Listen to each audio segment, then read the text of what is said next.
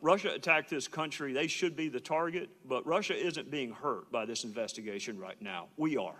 This country is being hurt by it. We are being divided. We've seen the bias. We've seen the bias. We need to see the evidence.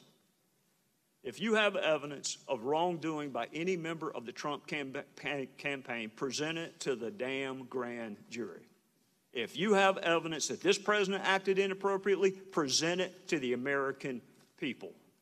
Whatever you got, finish it the hell up, because this country is being torn apart. I would yield back, Mr. Chairman. Either of the witnesses care to respond to the... With regard to the investigation, I've heard the suggestions that we should just close the investigation. I think the best thing we can do is finish it appropriately and reach a conclusion. And I certainly agree with you, sir, that people should not jump to conclusions without seeing the evidence. I've been the victim of fake news attacks myself, so I'm sympathetic.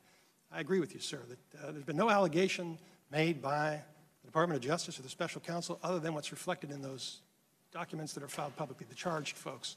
And nobody should draw any conclusions beyond those charges.